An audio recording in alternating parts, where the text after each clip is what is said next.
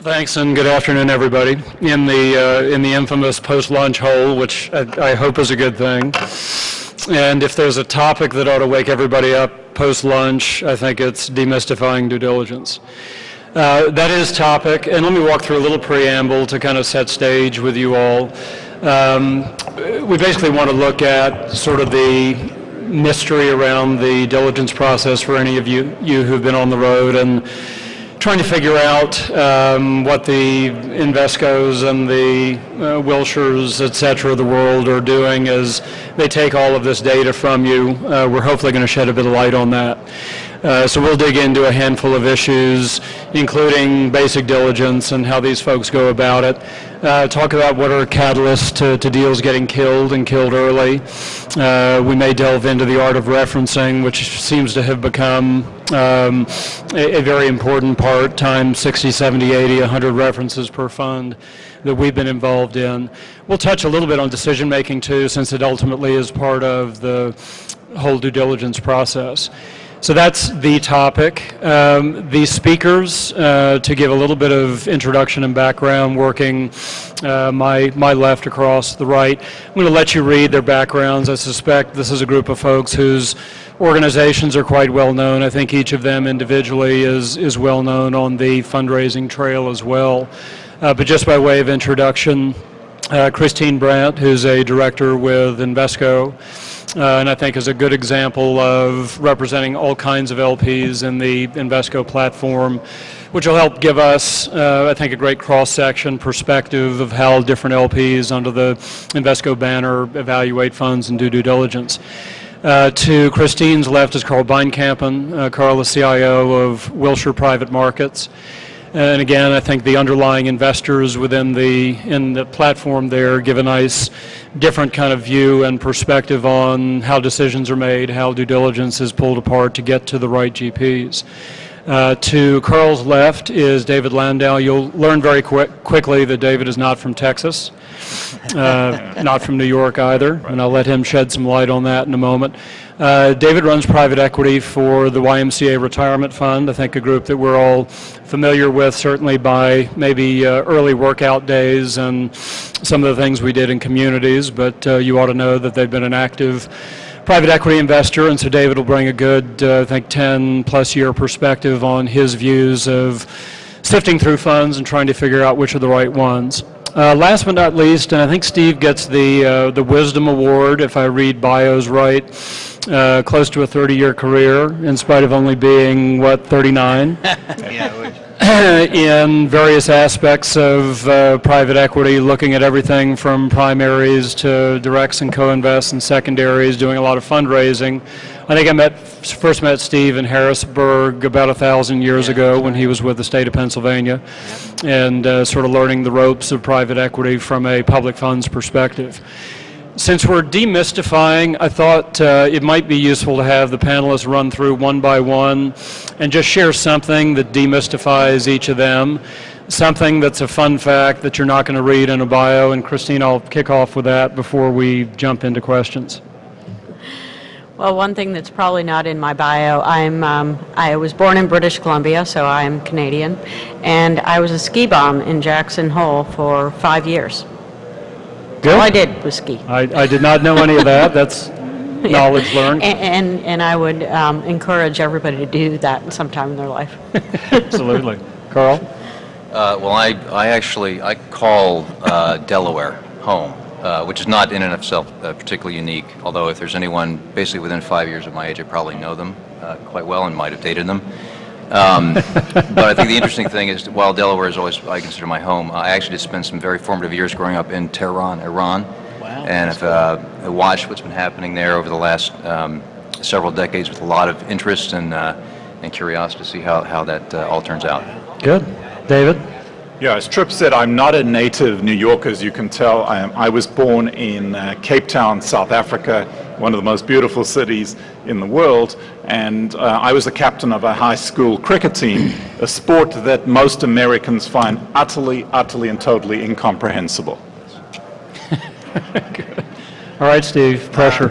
Everything that I could think of was ultimately embarrassing, so I had to pick the least embarrassing.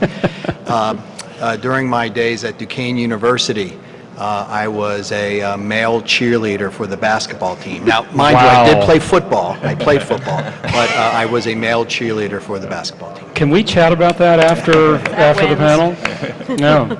Wow. I hope all of you are recording all of those fun facts, and feel free to ask questions about more of those if due diligence gets boring. So to dig into the topic, format-wise, we'll do this the same way other panels have, with a kind of a roundtable Q&A. I would encourage folks to ask questions, interrupt. Let's make this free form. We now only have 27 minutes left to get this done, so we'll jump in. Before I do that, show of hands. GPs in the room, so we know who we're talking to. So about a third. LPs in the room.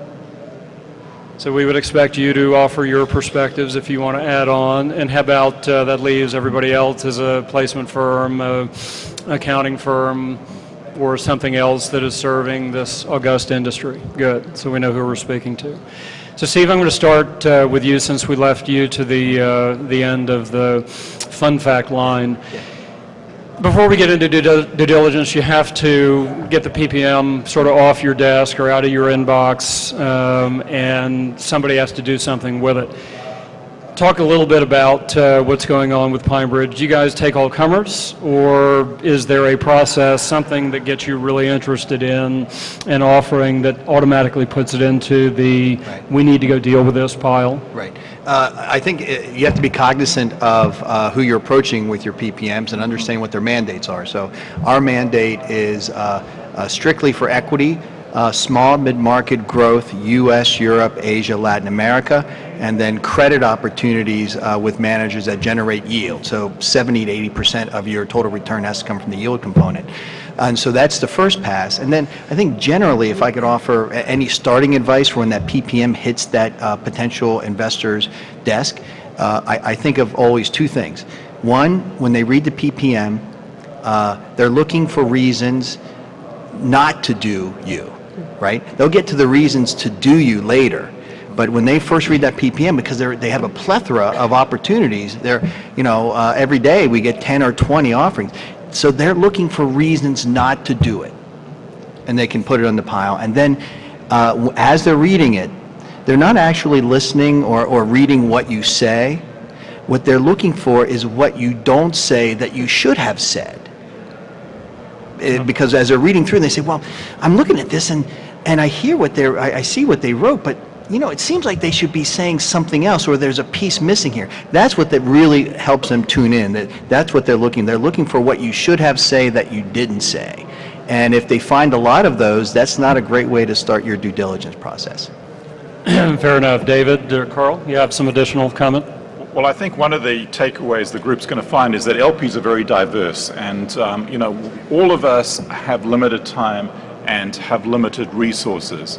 At the YMCA, you're pretty much looking at our private equity team. It's one person myself. So therefore, I don't have the luxury of the time or the staff to sort of field all comers and to look at, just about every PPM. So instead, I go the other way. I become much more proactive in whose PPMs I want to see and am interested in, rather than going the other way.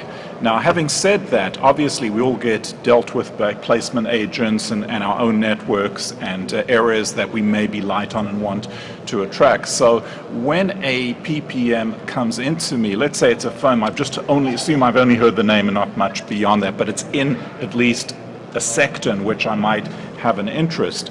I think the executive summary up front is very, very important, because that's your one shot. Just as you have a first impression when you see the people physically, it's that executive summary that's also very important.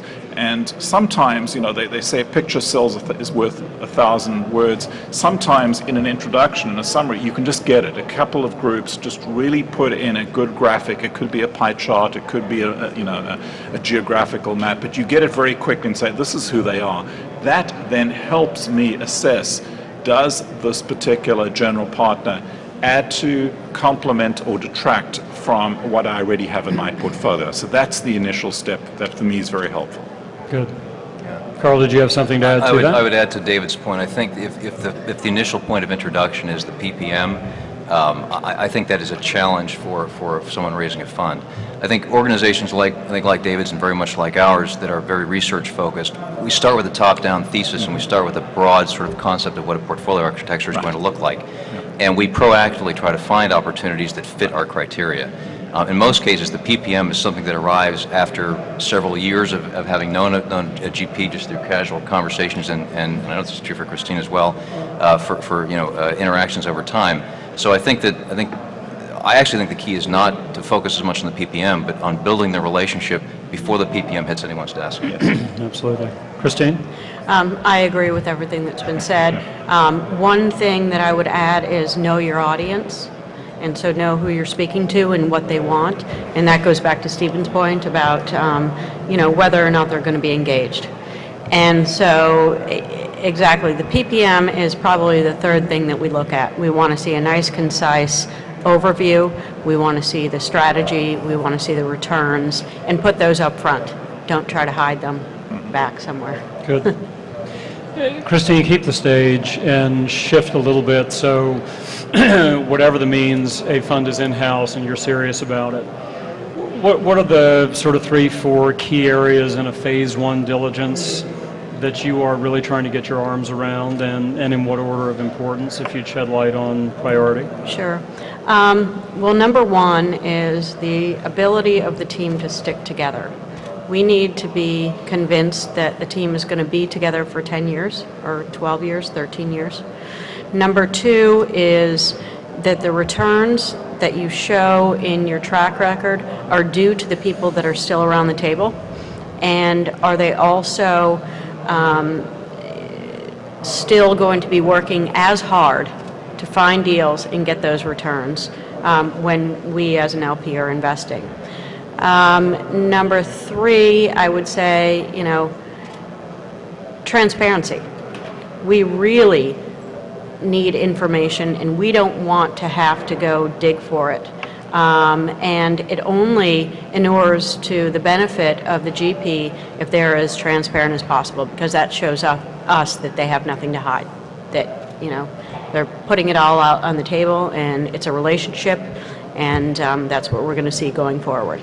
Because we have to, when we're doing due diligence, we have to think about the long-term relationship that we're going to have with GPs, and so that initial meeting and that initial way in which they present their data is very important to us. Mm-hmm. Good.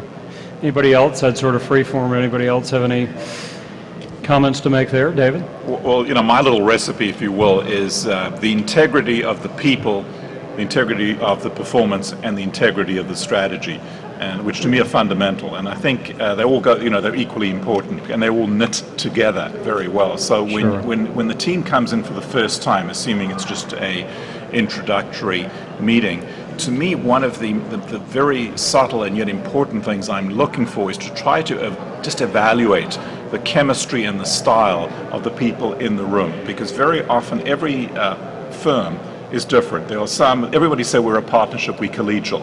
That's easy to say that. You have to demonstrate that. And sometimes there are firms that are clearly dominated by one individual, which may also be fine if that's an exceptionally talented individual, but you try to evaluate that dynamic amongst the team. And then, as Christine correctly said, it very quickly flows through. Have they stuck together? Are they all sort of clustered around the same age? Is there a gap? Ideally you like to see senior, middle, and junior ages and levels in the room, but that you can just visually see that and feel that within the first 5 minutes. And then finally, the strategy. It's important to me to see to what extent it's been consistent over time, because very often as funds get bigger or as opportunities come and go, you run into the problems of strategy drift, and it doesn't always work. Right. So that to me is also very important. If they have a consistent strategy, can it be replicable in the future? And then naturally the numbers will knit in together with those. Or if you don't have a consistent strategy, describe why you decided to go. Absolutely. Because we're seeing that a lot these said, days. Yeah.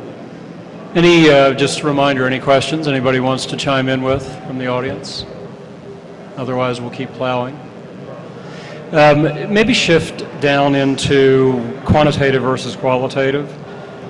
I've heard some of the comments you've just made describe some of the qualitative, very important but qualitative assessments of team, of strategy. As you all get deeper into interest in a fund and are really trying to evaluate the qualitative side of the funds versus the quantitative, I guess the question starts with, does one side carry more weight, quant versus qualitative? A lot of GPs are under the impression that we work with that it's all about track record. And if you're not putting up good multiples, solid IRRs, lots of cash back from the last couple of funds, that it's awfully difficult to get the attention of an LP. So quantitative versus qualitative. Carl, maybe you Sure. start off. It's interesting because I've had the chance to consider this from two different perspectives, two different firms that I've worked for over time. And I'd say the firm that I'm with right now, Wilshire, really has a deep legacy in quantitative analysis. And I was actually surprised when I arrived there several years ago how deep and how much quantitative work was done around track record and performance to simulated performance going forward. A lot of detail around individual company build-up and performance, as well as some pretty detailed work around risk budgeting from a portfolio perspective. I take the view that those quantitative exercises are really, because we're talking about a long-term prospective ability to outperform the market significantly, those are really tools to begin to think about what are the fundamental drivers that allow a manager to do what is arguably a very difficult task, which is to achieve those types of returns. So I really look at those as a very powerful tool in helping you get to understand what drives performance. But I don't think that we would put numbers into a model and look at a black box output and say, well, clearly this is an organization that deserves additional capital. David, you have a... Well, my only comment is it goes back to my previous comment. To me, there are three fundamentals. It's the people, it's the performance, it's the strategy. The quantitative element, for me, comes into that performance element, but it's one of three. It's not the only arbiter.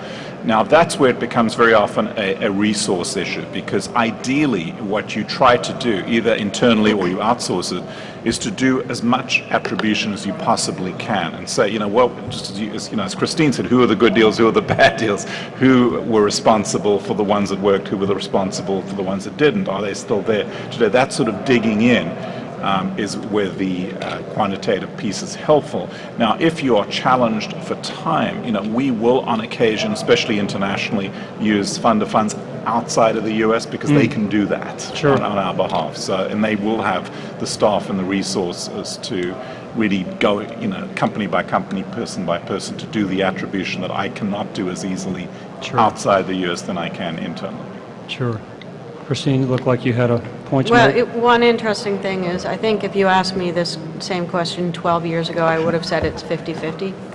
Now, I think the quantitative is probably more like 35 or 40%, the quantitative is that amount, and the qualitative is the rest.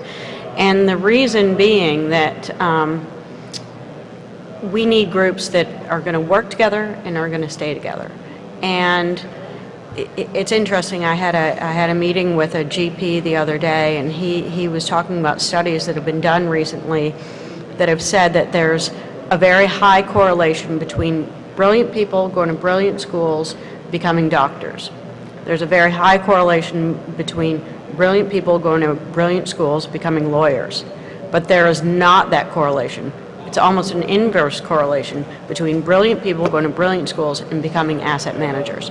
So that brings in the qualitative notion that we have to get under, and so that's why at this point I think that it's more important. So it's a very balanced perspective that you take. It's very balanced, and I would say to you all, one of the things that we want to do when we're doing our quantitative analysis, it is important. I'm not trying to diminish that, but we want to do it ourselves. So we just want the raw data, and so that we can do the cash flows, so that we can do the TVPI, DPI, IRR, et cetera. That's what we prefer to do. Sure. Maybe move a step farther down the line of diligence is moving along done. It's time to get in front of your peer investment committee members. Steve, maybe take the IC door shuts. You're in talking about 3 or 4 funds that you've been vetting. talk about that conversation, and I want to get all of you chiming in because I suspect everybody's a little bit different. But Steve, maybe kick that off and talk about that environment. What kinds of questions are asked? What are you presenting at that level to get to a decision? Well, I think every investment committee, depending on the investor, is going to be a little bit different, and they have different points of view. Generally, with our investment committees, and we have a two-tier. We have it amongst the partners, and then we have one at the firm level. Amongst the partners, it really is about, is this additional investment accretive to the overall goal in which we're trying to get to? It's not so much the returns that they have, but it's the quality of the returns, sort of like a quality of earnings type of aspect. Is it repeatable? And so the partners in the group, when we're at these ICs, are looking both at the quantitative and determining because we know quantitative is rear view mirror, right? It's in the rear view mirror. Qualitative is prospective, and I think most of the partners amongst the group is concerned about the prospective qualitative aspect actually more than the quantitative, because the quantitative gets you in the door, gets the discussion started. It's the qualitative, the prospective part that the partners and the IC is interested in. And then at the firm level IC, essentially what they're most concerned about is reputational risk and pure qualitative. Will the team stay together? Are we going to be embarrassed that somehow the underwriting didn't pick up that there was a problem with the team ultimately breaking apart or being suboptimal? So it really it's a two-tier process for us as we go through to make a final determination. Let's jump around a little bit at this. Carl, I know in our prep this was one of the questions you tossed out, so you probably have a perspective. Sure. I think, as I've sort of thought about the investment decision process, and obviously we think about this a lot because it's kind of what we do for a living, I've kind of come to the conclusion that there are basically two models that investment organizations use. One is sort of the vote strong leader model. The other is much more of a consensus building, reaching across the organization to get best ideas. Obviously, from the way I described them, I'm a fan of the latter, and I've actually tried to promote that in the organizations where I've had the chance to serve on those investment committees. I think the key in both of those situations is to not have the impression that there's a steel door that closes and then a decision comes out of it later. I think the key is to make sure that the entire organization is very much engaged in the decision-making process, and that you're bringing the best ideas or the best perspectives from a very broad and experienced team to that investment decision process as it advances down the path. There's a lot of behavioral psychology, I think, that you need to take into consideration when these decisions are being made and as the process advances. So I think from the perspective of a GP trying to present an opportunity, I think it's key to make sure that you are engaged as much as you can in every step, so that by the time it gets to that door closing, there's much less risk from your perspective of an uncertain outcome. Yep. Okay. Fair enough. David? Well, I'll share how our investment committee works. Firstly, we are very fortunate because the members on our investment committee are all volunteers, so there's no vested interest whatsoever to start with. And secondly, each and every one of them have had a career in the investment field. And by choice, there will always be at least one member of the executive committee who knows, like in my case, private equity. We'll also have a member who will know real estate, et cetera, et cetera. So the way that it works is that we only have one opportunity in the ring with them, and it's done via a conference call, which is very tricky because people are located across the United States in different time zones. So, and a meeting should not last longer than 30 minutes. So we really only have literally a short period of time. It's done over a telephone to really make the case and to deal with the issues that they raise. So to me, that's the most stressful part of the job, because we don't get their buy-in early along the way. There are some investment committees, who will do it in 2 or 3 or 4 steps. So by the time the final investment committee comes, it's very much a done deal. In my case, it's very stressful. It's like literally being back at university doing an oral exam. It's exactly that. It's exactly that process. So the technique that has worked for me is that I try to, in the write-up, be totally upfront with all the obvious blemishes, concerns, risks, etc., to put them up front and to already address them in the write-up. If I've done that well enough, then hopefully the majority of the questions that I'm going to then be asked are more what I would call friendly informational questions. Could you tell us a little bit more about that? That's great. I love those sort of questions that one can handle. The second, but the more stressful one we always have to watch out for, is what I call newspaper headline risk. Often just 2 or 3 days before the meeting, something will hit the paper, another negative article on Europe or whatever it might be, and you have to address that. Right, right. Interesting and different from the others. Yeah. Sure. Christine, how about any wisdom from you? Well, we have a very iterative process, so we like to develop long-term relationships with any group, regardless of whether or not we're going to decide to invest or we're going to pass on Fund 2, Fund 3, whatever. So it's more about asking questions among our team, and if those questions are answered in a positive way, then we move forward. If there's something that stumps a few of us and we can't answer it in a positive way in terms of why this firm should be part of our portfolio, then it kind of goes by the wayside. But having said that, for us, it's about relationships. Even though we turn a firm down, we still want to talk to them, and we still want to hear how they're doing and know how they're doing, and that only helps us, and I hope it helps the firms that we're looking at too. Sure. Good. Good cross-section. Last call for questions. We have one, two. Do I hear two? Joan? Stand up then. So the question is about how we convey the information to the manager if we're going to turn them down, given the fact that we would like to maintain a long-term relationship. And we are as honest as possible, because we realize that if we're maintaining a long-term relationship, it has to be built on trust.